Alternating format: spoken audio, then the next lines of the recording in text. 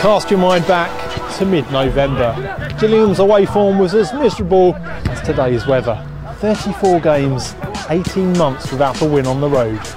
Then the club made arguably their most important signing of the season. What was one of the things that wasn't as good, as we could improve on? When things were dropping, I didn't think I was getting onto him in and around the box, to get shots off. And that's my one point. Andy gave me a call and said, "You've seen the result from Saturday.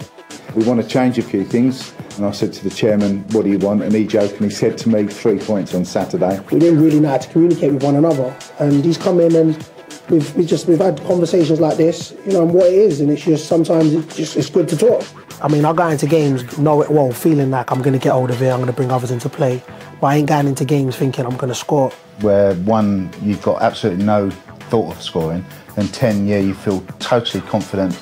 How would you score that on an average going out? I'm about 6.5. I felt Tuesday was a 6.5. I do feel like 8 come Saturday against Crewe, I'm going to score. If there's any doubt in the player's mind, then it's not going to help him perform at the top level. So part of my job was to actually remove all the doubt. It's a game of football. I think it gets better. Here you go, nice and easy. There was a real negative feeling around.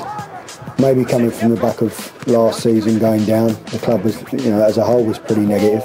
Unfortunately, it carried on at the start of this season, and we had to turn that real positive thinking around, and that's what he's done. A lot was made of that psychological barrier of how long Gillingham went without an away win. Do you feel that really was the case? Did it become almost a mental hurdle? Yeah, it does. You can just see the body language when we was away from home. If we went in front, we was nervous. If we let a go in, it was here we go again. And it does. The mind's a powerful thing. What is the thing for you? If I'm going to visualise, I'll visualise the celebration afterwards, then probably trying to hit the ball as clean as possible or just see it hit the back of the net. Have you ever had any Eileen Drury moments in football, a player who kind of takes the mickey out of what you're trying to do? There's sceptics in anything.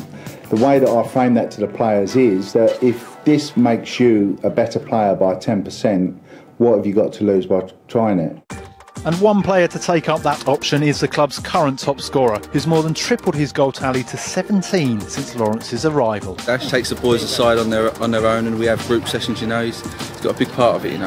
It's been great for him to be around, and like you say, since he's come in, the results have turned around. So you can't say it hasn't worked really. On a match day, what's your actual role? Are you in the dugout?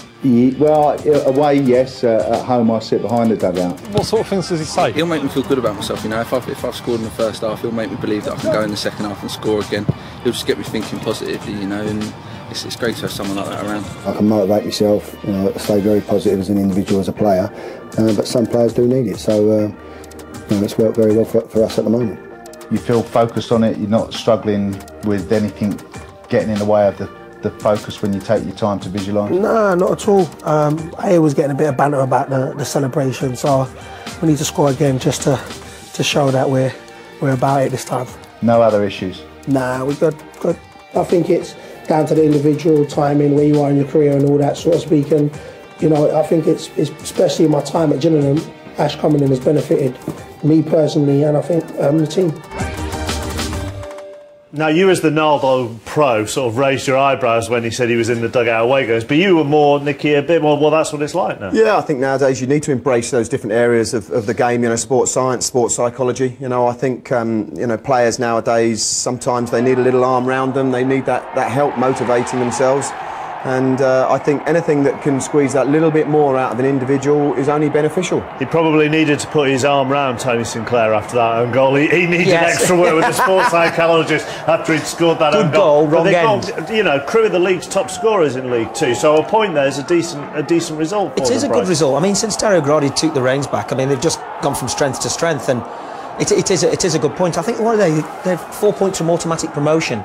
And I think they've scored more goals away from them than they have at home. So if they can just get a few more games at home, and who knows, with only 4 points, there's nothing in it. We ought to name check Curtis Weston there, because if we're name checking the guy who scored the own goal, we ought to at least name check the guy who got the goal at the right end. Let's